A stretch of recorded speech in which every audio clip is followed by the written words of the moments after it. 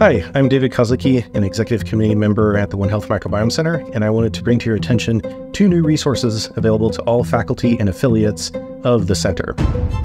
The first one is a compute allocation. So essentially, if you have some big task that you need to run, say like assembling a metagenome, that you can't do on your laptop and maybe it's too big to fit on your lab server, well, there is this free resource made available from this microbiome center that allows you access to the supercomputing cluster here. Basically very large computers that you can log into remotely and run very large computations on it. It's easy to get access. You can access through your laptop.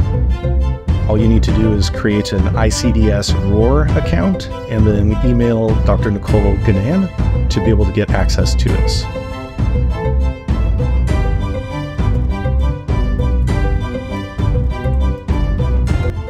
Hi, my name is Samantha Seibel. I'm a third-year MSIBS PhD student, and I'm really appreciative of the One Health Microbiome Center's ROR allocation, as it allows for simultaneous processes to run that I couldn't otherwise do with my PI's allocation.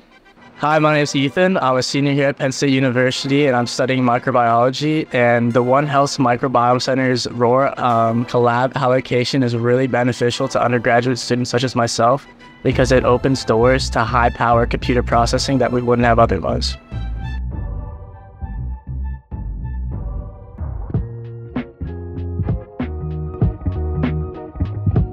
The second resource is a license to KEGG. Now, you may not have heard of KEGG. It stands for Kyoto Encyclopedia of Genes and Genomes.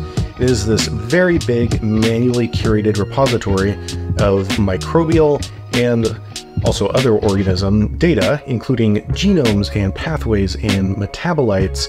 And it's one of the oldest bioinformatics repositories that is in existence.